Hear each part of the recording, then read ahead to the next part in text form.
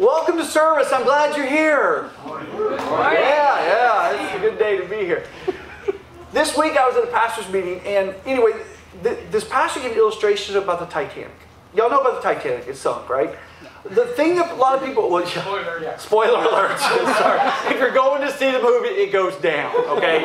It's just, I hope you know that in history already. I mean, if you don't, and you go to see the movie Titanic or rent it, it's a tragedy, just saying. But one of the things about that was even more of a tragedy was that they had lifeboats. They didn't have enough for everybody on the ship, which is a tragedy in itself. But most of the lifeboats went away less than half full. Right? They could have saved a lot more people if they filled up the lifeboats. But they left. They interviewed the people after this tragedy happened, the people that survived, especially the ones in the boat. And they said something to them. They said, why didn't you go back to pick up the people that were just in the water? Right? I mean, you could just turn that boat around, paddle it back, and pick people up. Why didn't you? And the answer was this. They were afraid if they went back, those people would tip the boat over and they would die too. Now that's a real, I don't want to die and you've got safety, but I want you to picture this. You're in the lifeboat and you're hearing people call out for help that you know are going to die, and you just paddle away. We look at that and we go, how could they ever do that, right? Kind of we understand. Let's be honest. We kind of understand. But what would you do if you were in the boat? Would you go back to save people and risk yourself, risk your comfort, risk your safety? In the same way, today, you're in a lifeboat that has salvation and eternal life. And there's people outside this lifeboat that need you to come back for them. And sometimes we don't go back for them because we don't want to rock the boat in our church. We like how church is. We like our friends. We like who we sit with. We like the people around us. We like the band. We don't want to mess it up. So instead of turning back and going for more people, we don't want to rock our boat. So we turn away from people. I pray that I'm not a pastor that values comfort over Christ, that values comfort over winning others, telling others. I hope we're people that realize that everybody's eternity is valuable to God. And today, we're going to continue our series on being committed. Committed. Are we committed to commitment? Last week we talked about commitment, and we said commitment was three things. Commitment was deciding on a direction. Right? You have to decide to be committed to something. You have to decide what you want to do, what you want to be committed to. So first you have to decide a direction. Then you have to do what you say. I'm going to be committed to this. Then you have to do it. You have to do what you say. And thirdly, it's never giving up. Okay, those are commitment. Deciding on direction, doing what you say, and never giving up. Right? That would be our definition of commitment and being committed. Commitment, it's not easy, is it? Being committed to things, it's not easy. It takes, commitment. There's no other word that we can use to substitute for commitment because it is the essential word, the quintessential word that defines and says what it is. Right? We give these three definitions, but it can only be summed up in the word commitment. In our world, we're not committed to many things, are we? I think the only thing that most people are committed to is themselves. They're committed to pleasing me. But when we really put commitment, it means we strive for commitment daily. It means we're persevere through difficult circumstances and never give up and keep doing it. That is why so few people are committed. But that's not how God wants us to live our lives. Can I tell you, I think I can clearly illustrate, I think I'm going to this morning, that God wants commitment in our lives. He wants us to be committed. Today we're going to be talking about how we're going to spend our time this morning talking about if we're being committed to God or not. Are we really committed to God, to following Him? If you want to be a good follower of God, you need to be committed to Him. Listen to what Vince Lombardi said. Vince Lombardi said this: The quality of a person's life is in direct proportion to their commitment to excellence, regardless of their chosen endeavor. Let me read again, so I want you to kind of think on this for a second. The quality of a person's life is in direct proportion to their commitment to excellence, regardless of their chosen endeavor. Now, Vince Lombardi was a football coach. What he's saying is, if you want a quality football career, you have to be committed to it, committed doing whatever it takes to excellence. But he says it doesn't matter what area of life you're in. If you endeavor to be a great follower of Jesus, then the quality of your life is going to be in direct proportion to your commitment to Him. You catch me? If we want to be a God follower, Christ follower, then the quality of our life is in direct proportion to our commitment to Him. How much are you committed to God? That's going to determine what kind of Christ follower, God follower you are. What's your commitment? You see, as I've looked at these quotes, you know what's really hard and harsh in my mind?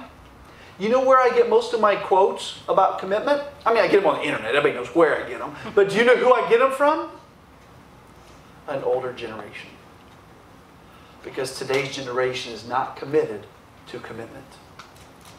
We don't want to be committed to anything. So I have to go to a former generation to find quotes about being committed. Is that not sad? Is that not scary? About our world not being committed? So the question is, how do we commit our lives to God? Okay, Pastor Carl, I want to be committed to God, but how do I do it? That is the most important question. So I want to look through 3 ways that Jesus asks us to commit our lives to Him. If you got your Bible, Matthew chapter 22. Listen, we're going to be mostly in Matthew today. So, you know, if you find one, you're going to be able to find them all pretty quick, okay? So Matthew chapter 22, verse 37. A guy comes up to Jesus and he says, hey, what does it take? What's the greatest commandment? What's the most important thing I can do? And verse 37 is the beginning of his answer. We won't read his whole answer. But verse 37 is the answer. Jesus said to him, you shall love the Lord your God with all your heart, with all your soul, and with all your mind. Does this not sound like a verse on commitment? I mean, is this not Jesus saying, here's what I want. I want commitment. That commitment includes your heart, your mind, and your soul. So I want to look at those 3 things. I want to define what this commitment that Jesus was asking for was. So if you got your outline, number 1, commit your heart to God. If Jesus is telling us the most important thing we can do is commit our heart to God, number 1. What's the description of our heart? Our heart is what directs our actions. Okay? Now, a lot of people think my mind directs my actions, but that's not true. Your mind gives your heart all the choices and all the options and gives it the consequence, stuff like that, but your heart chooses. Right? Let me ask it to you this way. Have you ever decided you're going to go visit a family member? Maybe when you were engaged to your spouse, you say, I'm going to drive all night to see him for one day, then drive back all day. Right? Was that your mind saying this is a good idea? No, it was your heart going, oh, I just want to be with them, right? You made a decision based on your heart, not your mind. How many of y'all made a decision and go, this is dumb, right? In the middle of doing it, you're like, this is not smart. What made the decision? Your heart. Your heart overruled your logic and made decisions. And I'm telling you, that's where our decisions are made. Look at Matthew chapter 15. Just a few pages earlier. Matthew 15:18. In the beginning of this chapter, the Pharisees come and they accuse the apostles of sinning and being sinful, doing things wrong, because they weren't washing their hands before they ate. Now, moms, I know what you're going to say. Yes, you should wash your hands. And I agree, you should wash your hands before you eat. But we're talking about sin or not here, okay? Jesus answered verse 18 and says, but those things which proceed out of the mouth come from the heart. And they defile a man. For out of the heart proceed evil thoughts, murders, adulteries, fornications, thefts, false witness, blasphemies. These are the things which defile a man. But to eat with unwashed hands does not defile a man. It doesn't cause us to be sinful. Listen, what Jesus is fighting here is these Pharisees making up rules and saying, you got to do this, and if you don't do it, you're sinning. And Jesus is trying to tell them, it's not about your actions, because where do your actions come from? Your heart. You see, we decide something, and then we speak it or say it or do it. You get what I'm saying? We decide something in our heart, and then our actions follow. But where does it start? Our heart. That's what Jesus said. But those things which proceed out of the mouth come from the, what does it say? The heart. Our actions start in our heart, come out of our mouth, come out of our body. The Bible says here that the things that come out of our mouth start in your heart. That's what the Bible is teaching us, right? The Pharisees had come and said, listen, their actions are wrong. But listen, in God's word in Samuel, there was this statement that we always quote, but I don't think we really completely understand. And the verse says this, man looketh on the outward appearance, but God looks on your heart. Okay? People judge you by what you do, but they cannot see your heart. Only God can look on your heart. And what he's telling the Pharisees is, listen, you're only judging a person by the outward actions. You can't see their heart. But their heart is where, verse 19, for out of the heart proceeds evil thoughts. And all these sins he quotes. Listen, our sin starts in our heart. Listen, it's not about controlling our actions, because if we control our actions, we can still sin. Let me illustrate that. You don't have to turn there. They'll put it on the screen. But Matthew 5:28. Matthew 5:28 says this. Jesus speaking says, but I say to you that whoever looks at a woman to lust for her has already committed adultery with her in his... Did the actions happen in this verse? But the sin did. Why? It's about the heart. What Jesus is trying to teach them here in Matthew 15 is it's not about controlling our actions. It's about controlling our heart before our actions. You get what I'm saying? Like sin, we see the sin in our actions, and that is sin. I'm not saying it's not. But that is sin. But where did the sin start? You first sinned in your heart. Can I tell you this morning, if you're here and you don't know Jesus as your Savior, the first place salvation begins is in your heart. You hear it, you know it, you feel the Holy Spirit speaking to you, and you go, that's truth. Now, can I tell you something? Your actions do need to match your heart. God's not saying it's okay to do things wrong with our body as long as our heart's right. That's not what He's saying. He's saying get your heart right and your actions will follow. Get your heart right with God and you won't want to sin. Listen, man, when I sin, I feel bad. I don't like the feeling of sin. I mean, we like the action, but then I don't like the consequences. I don't like how it separates me from God. I don't like how it separates me from people. We got to get our hearts right. That's what Jesus is speaking to here. Getting our hearts right. It's our heart that we have to control. And if we control our heart, listen, our actions, what we say comes from our heart. Get our heart right first. And that'll take care of itself. See, God knows faith commitment. You know, you can fool people. Man looks on the outward appearance, you can fool people. Same chapter. Look back in verse 8. Look back in verse 8.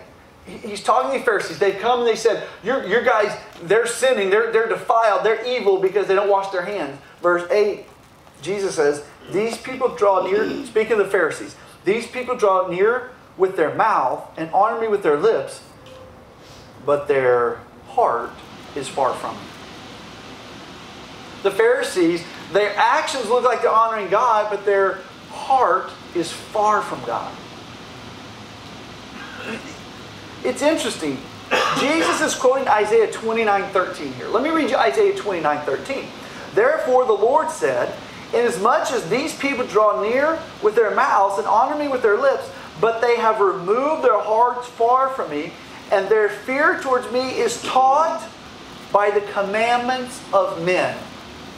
Is that not a description of the Pharisees? They're making up these rules to control people.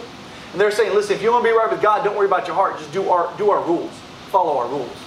If you follow our rules, we'll guarantee you're right. And they couldn't. Because our actions don't necessarily determine our heart. Yes, our actions come out of our heart, but you can fake the outward, right? You can fake worship. Jesus knows where your heart is, and He knows when your heart's far from Him. You can say words that sound good, but where's your heart this morning? This morning when we were singing and praising God in these songs, Jesus Messiah, I was sitting there thinking, I wonder what a Jewish person would come in here singing songs to a Jewish man. Worshiping a Jewish man. I wonder what they would think. But we understand who Jesus was. It wasn't just this Jewish man. He was God. Where was your heart singing that? Listen, you can, and the band can get up here, you can be there, and you can look like you're worshiping, you can raise your hand, but it doesn't matter. It's where your heart is that matters. Where's your heart this morning? Have we given our heart to God? Not just our actions. We can fake our actions, our heart. Jesus was saying here, they say words that sound like they love me, but they haven't given me their heart. He's saying that about the Pharisees. What Jesus is telling us is that what normally comes from our mouth started in our heart. But these people are trying to fake their heart towards God. That's what he's saying about the Pharisees. They're trying to manipulate us because we think if we see the actions that comes from their heart, which normally does. But you can fake that. And so he says this verse. And he says, they worship me with their mouth and with their lips, but their heart is far from me. They look like they love me, but they don't. Can I tell you, there are people in this world that look like they love Jesus, they look like they love God, and they don't. And they're faking actions. And as people, we can't tell. But God knows. Listen, you're here this morning, and I hope your heart was 100% worshiping God.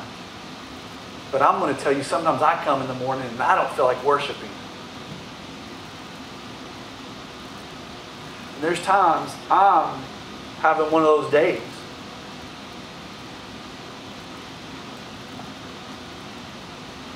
I need to get down on my knees, and we need to get down on our knees.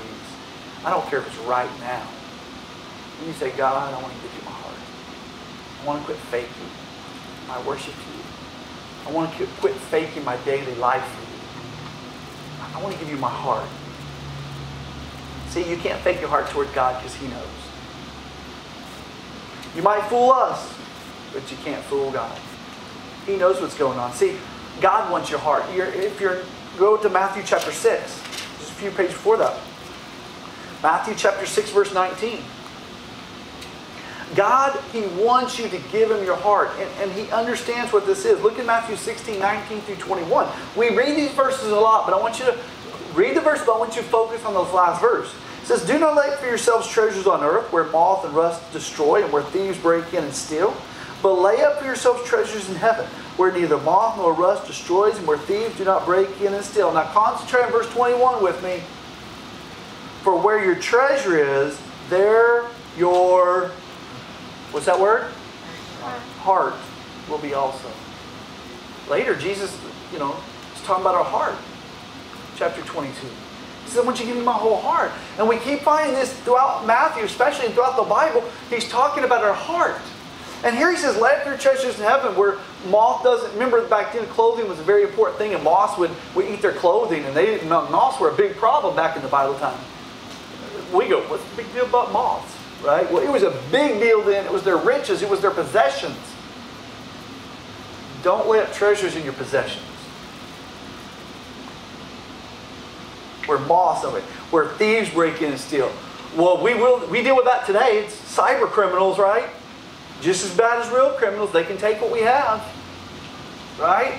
We don't want people to say. But listen, if we're storing up treasure on earth and money, it can be stolen. And rust destroys our things, right? Man, we're bad about things in America, aren't we? Our cars, rust. Takes away our things. Man, God's saying, what you value, He's saying, your possessions. He's saying, listen, you're valuing things on earth that can be destroyed. I want you to lay up treasures in heaven. And the reason I want you to do that is because I want your heart to be in the right place. That's what verse 21 says. Because I want your heart to be on the right place. Here's the question. Where do you store your treasures? I want you to think this morning just for a second. What's the most important thing in your life right now? What is the most important thing you can think of? If I say, hey, what do you treasure more than anything else in your life? What do you think of? You think of something physical, house, car. You think of something temporary. Fame is very temporary. Fortune is very temporary. Or do you think of people? I value my husband, my kids, my grandkids. I value these things. Well, those things are eternal. And that's important, and that's a good thing. But can I tell you what should be number one? What's the most eternal thing in your life? Is your relationship with God. Is He where your heart lies? Is He what you put all your effort to? Because that's what Jesus is talking about here. The treasure you store. If you thought of something physical, that's a temporary treasure. Man, we might get 80 years here on earth. Maybe some of y'all would be lucky. I talked to somebody the other day. Their grandmother died at 112 recently. I'm like, wow, dude, that's a long life. Now, how long is eternity? How long is eternity compared to 112 years? Like, eternity. Forever. See, we're getting conditioned on this earth to value temporary, and God's saying you need to value eternal. And that's all determined by our heart. Where's our heart? Do you value people the highest? That's what's in heaven. People are in heaven. You value God. He's what's in heaven. The people that you have won to Christ, is that what your treasure is? I won this person to Christ.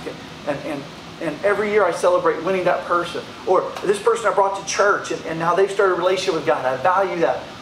Are those the things that you treasure? That you change people's eternity? Or do you value the temporary? Because I can tell you where your heart is. And you tell me what you love most. God wants you to commit your heart to heavenly things. He wants you to commit what you spend your life on to heavenly things. Seeing people win to Christ. Restoring people's relationship with God. Those are the things God wants you to commit your life to. His work. Too many times we're not. Go back to Matthew 22:37. What's the greatest commandment? You shall love the Lord God with all your heart. He's here and talking to his people. He says, listen, I need you to give me your heart. But number two, what's the next one? And with all your soul. With your soul. You got your outline number two? Commit your soul to God. We're talking about being committed to God. The second thing you've got to commit is your soul to God. Now, this is a different one. What's the soul? The soul is the eternal part of you. I want you to change your thinking of this. Okay? I want you to change your thinking for a second. So many times we think I'm a 6'2" fat dude that's 45 years old. Right? That's how we think who we are. Right? But that's not who you are. That's what your soul lives in. God created you as a soul and covered it in a body. Your soul is going to spend eternity somewhere. Now, I do believe in a bodily resurrection, but it's not going to be this body. Okay, I'll probably look the same, but maybe, I don't know, maybe I'll look better. Y'all can pray for that. Anyway, I'm going to have a body in heaven. I do believe that, but it's a new body. It's more like what God has rather than this. This is a temporary body. We think of ourselves as this, but God says, you're a soul. And I want you to commit your soul to me. Who you really are. The eternal part of you. He wants you to commit the eternal part of you. See, that's the only eternal part there is to you. Your soul. Your soul is going to spend eternity in heaven or hell. So many times we spend our life building and maintaining the physical body. Right? But how much time do we spend building our spiritual side? Our soul. I want you to think of all the time you spend eating. Okay, enough said. I'll go on. All the time you spend showering, working out.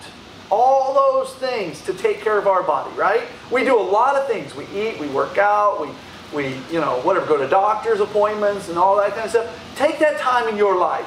Now, I want you to compare it to the time you spend praying, reading God's Word, and coming to church.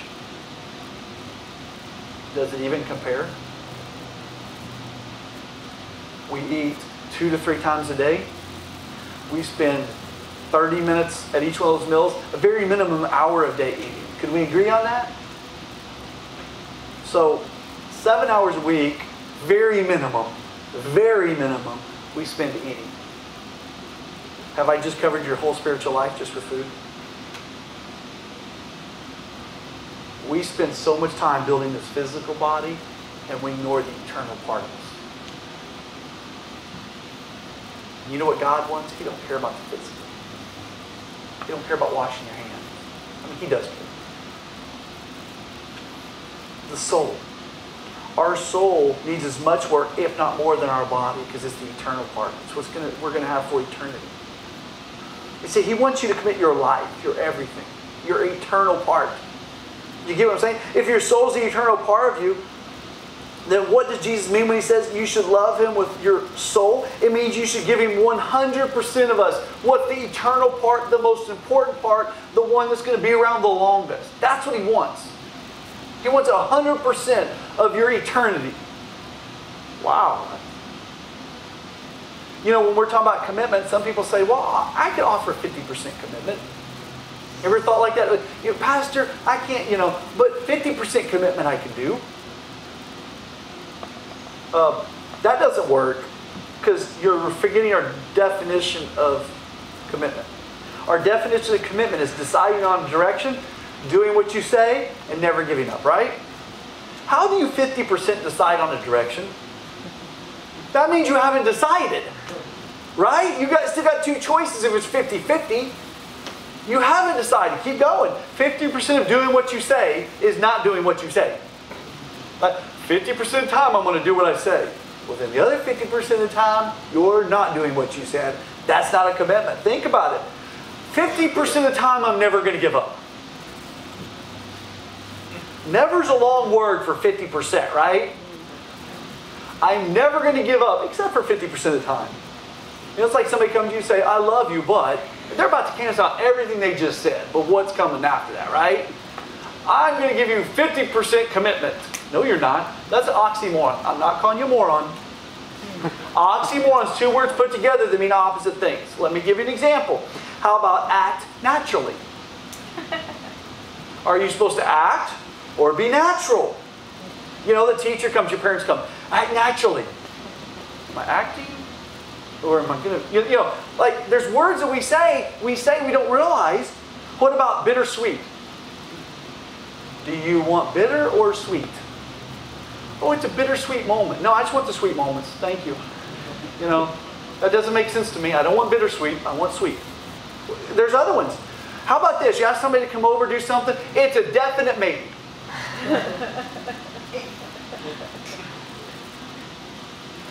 I've heard stuff like that, and I'm going, what? A definite maybe. How about this one? This is your only choice. Now think about that for a second. If it's your only choice, then there is no choice, right? This is the one choice you have. Apparently not. Okay? If it's only, then there's no... We say stuff like this, we don't get it. And then we say the same thing to God. I'm going to give you 50% commitment. You can't do it. You either commit to God your eternity, or you don't. You either say, God, I'm totally committed on you. Because you know what? God values you. I want you to check this out. Because when we start thinking through this logically, you're valuable to Him. I'm way too logical. And you can ask my wife. Way too. She drives her crazy. Okay? I know that. My wife is crazy because everything's got to be logical. Anybody else out there like that? Okay, there's a couple. Okay, thank you. Thought I was abnormal. But can I tell you what God's asking from you to give you for you to give Him your everything is a compliment to you. He thinks you're worth His time. He wants to use your life. The God of the universe says, listen, you're valuable to me. I want you to make a commitment to me so I can use you. This is the ultimate compliment God has given us. He says, I want you. I think you're valuable. I want to use you to change other people's eternity. Are you seeing how much God thinks of you when He asks to use your life? He wants your eternity. He wants your all so that He can do something amazing with it. He thinks you're so valuable that He sent His Son to die in your place so that you could live for Him. Jesus made an incredible impact on this world, right? Well, we still talk about Him. 1,000 years later, 2,000 years later, we're still talking about Jesus. We still worship Him. But here's the thing. He wants thousands and millions of people to follow Him, to take that message everywhere. He wants you to be one of His ambassadors to this world. But you can't do that if you don't give Him your all, your everything. He wants to give you, He wants you to give Him your everything. He wants to use it to change this world and to change somebody else's eternity. See, God wants you to commit your soul for His use to help others. He wants 100% commitment. Number 3 this morning, commit your mind to God. Go back to our verse, Matthew 22:37. You shall love the Lord your God with all your heart, with all your soul, with all your mind. How do we love God with our mind? What's included in the mind? Now, heart, I said, is where we make decisions, right? So what's our mind? When we talk about loving Him with your mind, He's talking about how you think. The value you put on things, right? Because I said earlier, your mind puts a value on things, orders things, and then your heart decides, right? So, when you think about this, your mind is where you put value on things, how you decide what's important. I don't know if you've chosen to be a follower of Jesus or not, but if you have, did your way of thinking change when you accepted Jesus? Things that weren't important before are. We're not brainwashed. It's more than that, actually. It's instantaneous. Now, not everything changes instantaneous, but as we commit our lives to Christ, the way we think changes. Instead of being selfish, we become selfless. We start using our lives for Jesus. Before you followed Jesus, maybe you wanted to be rich, right? Money was important. But now you want to invest your life in people. Money's not the important thing now, it's people. You were hoarding money, and now you feel this compulsion to give to missions, to tell somebody else about Jesus. At their fellowship meeting this week, they announced, they do this every year at May Fellowship, it's one of the reasons I like to go, is our church, our fellowship has about 800 missionaries. I don't know the exact number, it could be 600, 800, I don't know, whatever. But around the world this year, through all the missions, all our missionaries from our fellowship, they had 120,000 people saved this year. Now, what if those 120,000 people go and win somebody else? But it's around 119,000, 120,000 every year. So in 10 years, we're winning over 1 million people. Our missionaries are winning over 1 million people to God around the world. I asked him, I said, hey, is there any way we could get that number broken down just with the missionaries we support? Because that'd be a really cool number to hear too. You know, that you supported missions and 67,000 people got saved. I mean, you know, that'd be like a really cool number to hear. Like, you know, oh, it's worth it, you know. But when we follow Jesus, we start thinking that way. We start thinking, how can I invest my money to make sure other people know Jesus? Instead of saying, how can I hoard my money? You see, he's calling us to change how we think based on what His Word says. Where His Word places value. You know what I said? Our brain decides, orders, places value on tasks and everything like that. Then our heart decides what we do, right? God's saying, I want you to quit using your brain to determine value and start using my Word to determine value. I want you to start putting this as the priority in your life. He wants us to change to think His way. Think how He thinks. I want you to catch this, and this is very important in our lives. Age is not a gauge of maturity. Age is not a gauge of maturity. You can have old people that are really immature, and you can have very young people that are very mature. Age is not the gauge of maturity. But I think the first point in our lives where we realize maturity is when we have kids. Right? We have kids and we realize I'm responsible to provide for their needs. Like when we had Bryce, we're taking this baby home and I'm like, wait, if I don't provide, this baby's going to starve. If I don't provide clothes, this baby's not going to be clothed. And we get kind of that God complex. You know what I'm saying? Like, I am everything to this child. And we're nice. God can provide in a host of ways. But that starts to mature us because hopefully we start saying, hey, I'm going to be less greedy. I'm going to sacrifice so I provide for my family. That's the first step of maturity. The second step of maturity is when we realize that we don't have all the answers. Some people never realize they don't have all the answers.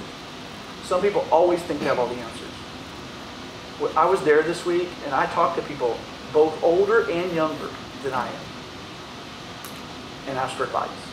How do we grow our church better? And some of the things I'm doing are coming from people who have grown churches and seen these things work and passed them on to me. And I have to be mature enough to listen to people that are not me and say, hey, I don't have all the answers.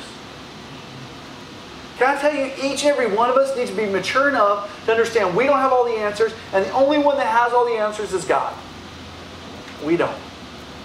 So if I know that I don't have all the answers, I know He does, I probably ought to know what He says to know what the answers are to my big questions. I need to know His Word.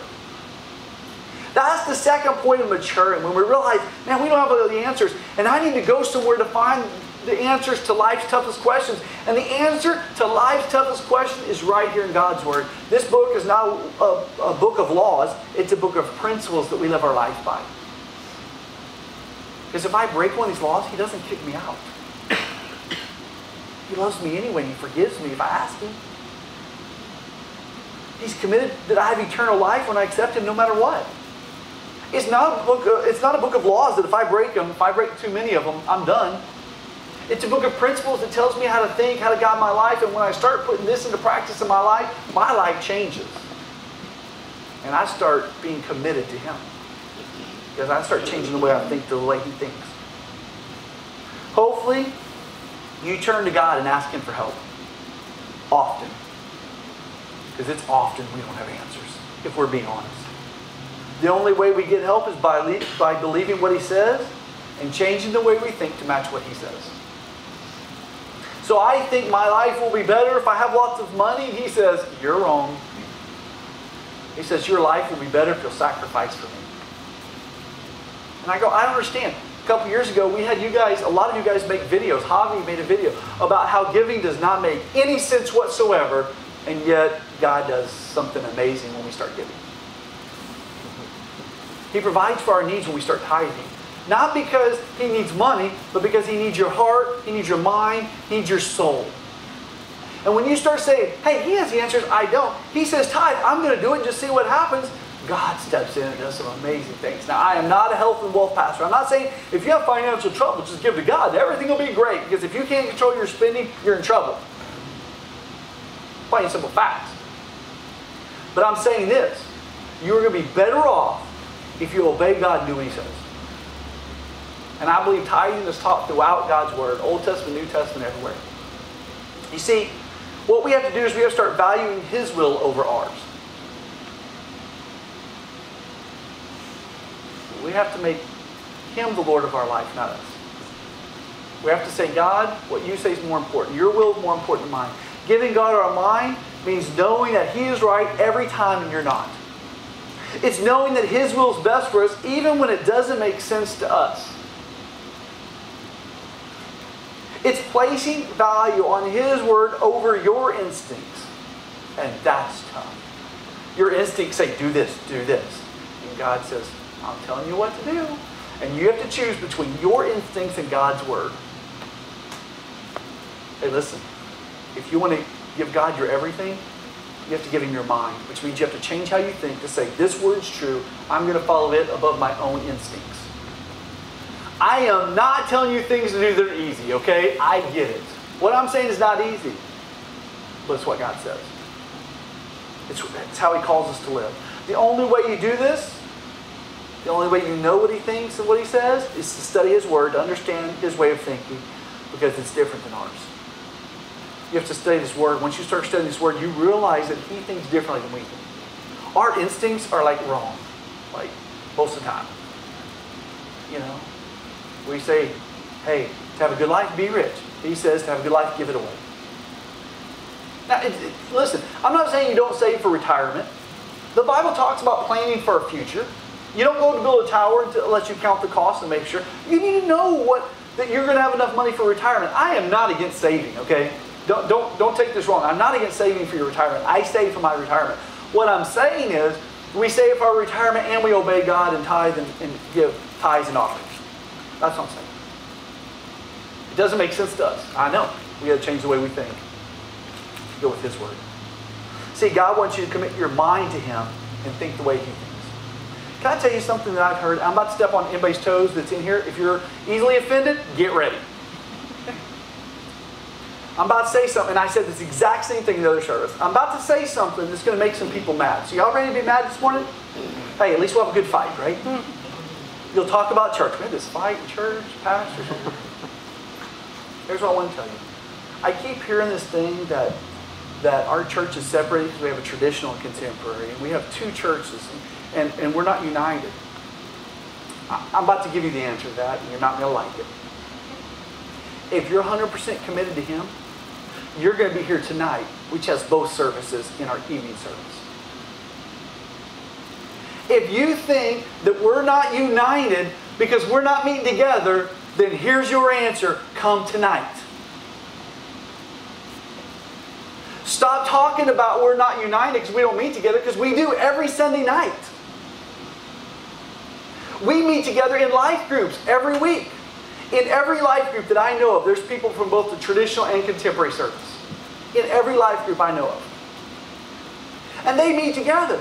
But what you're telling me is when we're not united means you're not taking part in everything. You understand what I'm saying? It's like, well, this church is united. Yeah, because you're not coming all the time. You come Sunday night, you come into a life group, you're going to meet people from both services. Right? I'm about to get it. Don't talk to me about not being united if you're not here all the time. I didn't think I'd get an amen, but I'm going to say it anyway. Don't talk to me about two different churches if you're not here all the time. I'm tired of people giving excuses, because you know what that is? That's an excuse why you're upset. Because you know what? You're not thinking like God's thinking. You're not committed in your mind to be here all the time. You say, I only want to give this, and when I'm there, I want this. And that's not how God thinks. God says, not forsaking the assembly together as the manner of some is, but so much more as you see that day approach. Listen, the closer we get to God's return, the more we need to be together, because it's going to get harder for us to live as Christians. And so can I tell you, you've got to change the way you think. If we're 100% committed to God, then we're here 100% of the time. I knew I wasn't going to get amen.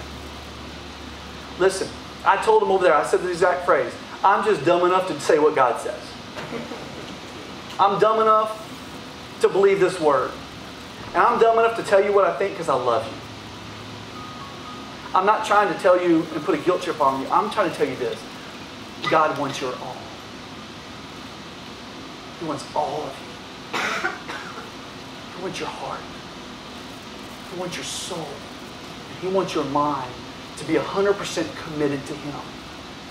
And we go to God and say, there's all this problem, God. And He's saying, it's because you're not committed to me. We give an excuse to God. Well, God, the church isn't united. Oh, yeah, it is. Every Sunday night we meet with both traditional, contemporary, and anybody else. Every life group has both traditional and contemporary. It's not about whether you're traditional or contemporary. It's about serving God. It's about being committed to Him. Now that I've made everybody mad, I want to wrap this up. You see, when we talk about this verse, Matthew 22:37, and break it down into individual parts, we begin to see what God wants in our life. Listen to me. God wants commitment. God wants you to commit your heart to heavenly things. God wants you to commit your soul for His use to help other people. And God wants you to commit your mind to Him and think the way He thinks. What's the greatest commandment, Jesus? Love the Lord your God with all your heart, with all your soul, with all your mind. All your heart, all your soul, all your mind. 100% commitment. What God's looking for is people who give 100% of themselves. I don't know if you're like that this morning. We don't make a difference giving 50%. We make a difference when we give 100%.